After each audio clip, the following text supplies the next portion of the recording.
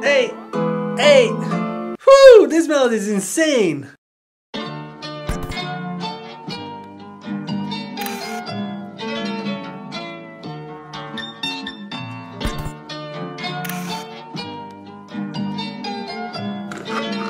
EdTalenti on the beat.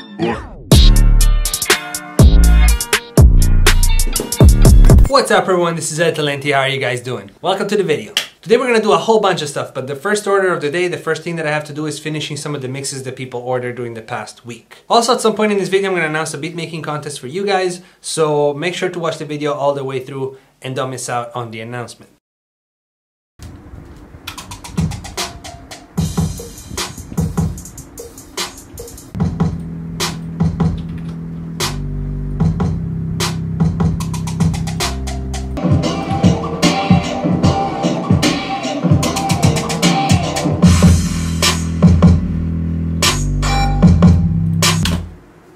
This one is finished.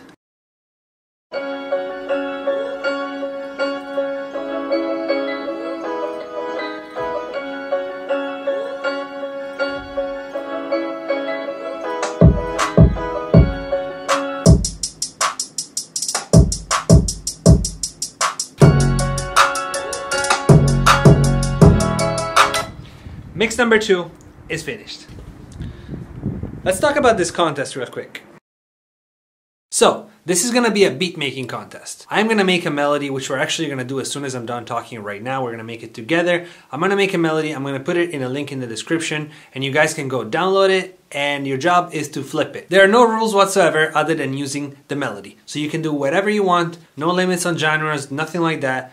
Go crazy. So the deadline for this contest is going to be 1 week from now, Saturday the 7th, September 7th. So as long as you submit by September 7th included, you're good. Also in the description, I'm going to put all the info on how to submit. It's going to be pretty simple, but just in case, it's going to be down there. Now to the fun part. Every good contest needs to have a prize. So there are actually 2 prizes for this contest. The top 3 people that I'm going to end up picking are going to win a copy of my drum set. I'm just going to send it to them for free and it's going to be dope. The person that wins the contest, number 1, on top of the drum set, is also going to win a collaboration beat with me. So they can just send me a melody and I'm going to work on the beat, we're going to work on it together and we're going to turn it into something super dope. So yeah, these are all the details for the contest. I'm really excited to hear what you guys are going to cook up. Let's go make the melody.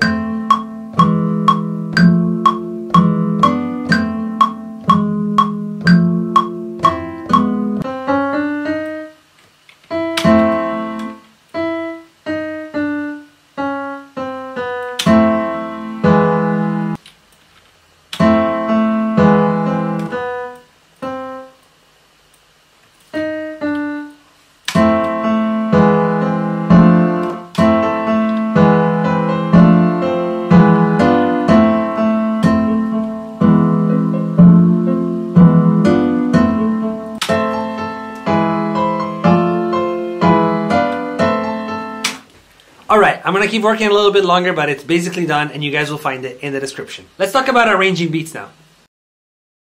Arranging beats is something that it's like super important when you're trying to sell the beats or just when you're trying to like convey a certain type of energy. The whole key is to keep that tension released. The whole key is to not make it boring and to always have this kind of like flow that someone can just like kind of listen to and they can grasp onto it and they can always feel like excited about what's coming next. So when it comes to modern music like pop, trap, hip hop, maybe like even EDM and stuff, you can probably categorize arranging into 2 big groups. You have the first group, which is like the songs with the more like classic structure. So you have maybe like an A section, a B section, and then you have like a bridge at some point. So there's still like verse, chorus, bridge, whatever, but they are actually different sections. Like they have a different chord progression or they have just completely different melody. They just have like different stuff. When it comes to trap and hip hop though, there's not really an A and B section. Like especially these days, it's usually just the same thing over and over, but with changes in energy. So today we're gonna talk about this kind of arranging, the one with just one section that's one continuous continuous flow with just shifts in energy. So in order to achieve these like energy switches, these energy like shifts, the best way to do it is do what I like to call subtractive arranging. So you take one section, which is probably like the chorus, where you have all the instruments, like they're all playing at the same time. You have all your melodies, you have your 808, you have all your drums, your percussions, you have everything going at the same time. And then you strip it down. So you copy it over and just delete some things to empty it out for the verse. Then once you've done that, you kind of rebuild it up, building up to the second chorus. So you have this like up and down of energy. You have like everything, a lot less, a little bit more, everything again, and then it repeats. We're gonna take the beat that we made in the last video, the one with the flute, the one that I did like a couple days ago, and I haven't arranged that yet completely. I just did like an intro and like the drop for you guys, but I haven't arranged the full thing. So we're just gonna strip it down to a chorus, and we're gonna rearrange it beginning to end together. Let's do it. All right, here we go. So if you go and listen to most songs these days and pay attention to the structure, you realize that a lot of them have like a very consistent structure. So they have intro, chorus, verse, maybe like a bridge, chorus, out. One thing that we're not going to do today, but it helped me a lot when I started learning how to arrange my beats, was to import acapellas from like songs that sounded similar to the one I was making. Just putting the acapella on one track, just like layered with the beat, and then just shaping the beat around that acapella. So you already know that it's going to be shaped around the song and it's going to make sense. Today we're not going to do that though. We're just going to arrange it with no external help. So what I have here right now already done, which is what I did a couple days ago, I have the intro and I have the chorus. So the intro starts with this flute melody by itself.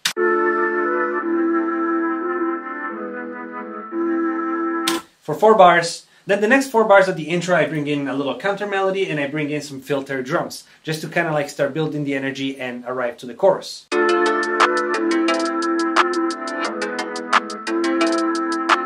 So that's the first 8 bars, that's my whole intro. Then we get into the chorus, which is the part with everything turned on, all the melodies, all the drums, percussions, everything.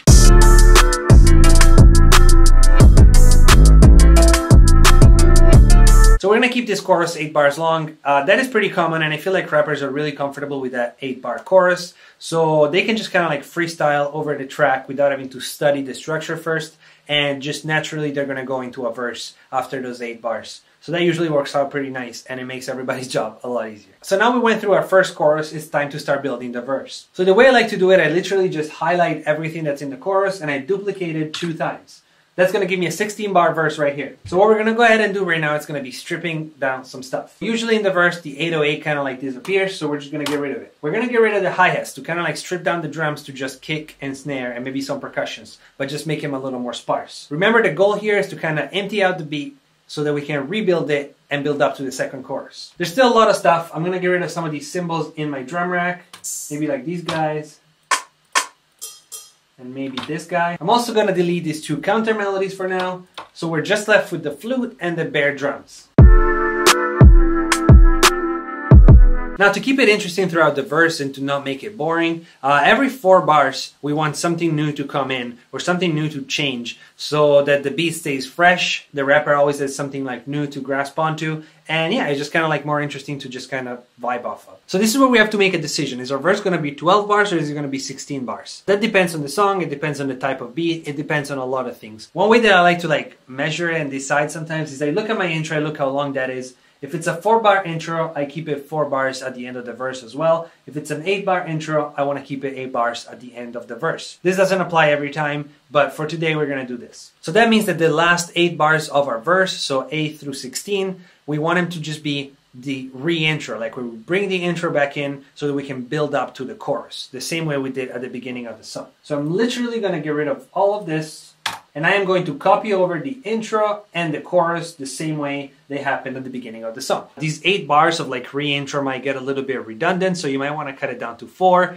and just extend the verse a little bit. That's up to you, and it's kind of like case by case. But for now, for this beat, we're going to leave it like this. So now we're at the chorus again. This is chorus number 2. Now, sometimes I like to add like an extra percussion or an extra like shaker loop, just something to make the first chorus different from the second chorus. So the second chorus has got something more. For this beat, I think it's going to actually be fine like this, but it's just an extra tip to keep in mind if you want to do that, if you want to like add some energy and kind of keep it more fresh. So after chorus 2, we're going to do verse 2. Once again, this is totally your personal decision. If you want to change the structure of the verse, if you want to keep it the same. I'm going to keep it the same for this beat, but I'm going to try to raise the energy a little bit compared to verse 1. So I'm literally going to copy over verse 1, the the way it already was. But I'm gonna start the first 4 bars with the cymbals already in instead of taking them out.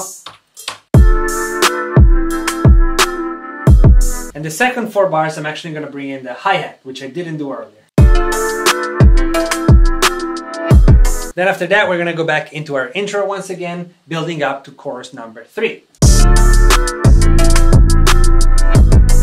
Now, I really like songs that end with a double chorus. There's not really that many songs these days that have like 3 verses. And if you need an extra verse, you can always add it later. Generally, I like to keep the structure of my beats with 2 verses, and I like to have 3 choruses. In the last chorus though, the one we're on now, I like to do a normal chorus, and then I like to put like a little breakdown in the middle, just like 4 bars of breakdown into like another chorus. So it's like a double chorus with a little break in between, just to kind of like switch out the energy and just keep it more interesting. I feel like arranging is like this balancing exercise between keeping it fresh and keeping it like creative and fun to listen to and everything, but at the same time keeping it really familiar for whoever's gonna sing on it to not just be lost. So you gotta always be able to balance that creative side and the common practice that makes everybody comfortable. Now, because I really like this melody and I think it's a really strong melody, I'm gonna add it to the end as an outro. So I'm just literally gonna copy the flute over and just have it to like end the song by itself.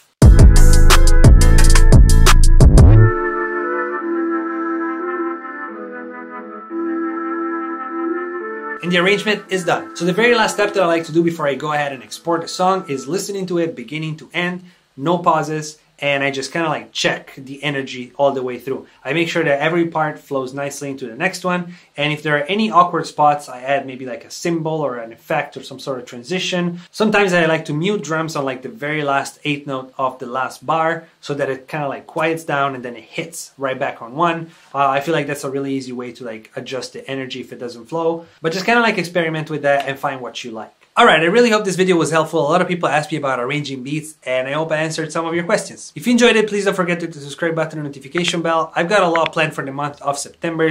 I've got a giveaway coming up. I've got some really cool stuff, so subscribe. Also, if you haven't checked it yet, remember to check the description for all the details on how to enter the contest. If you have a question you want to ask privately or you want to say hi or whatever it is, Instagram is the best place to do that. Just shoot me a DM, and as soon as I can, I will respond to you. For everything else, just leave a comment below. Alright, I guess this is it for today. Thank you guys so much for watching the video all the way through. I'll see you next time, and as always, be positive, and positive things will happen.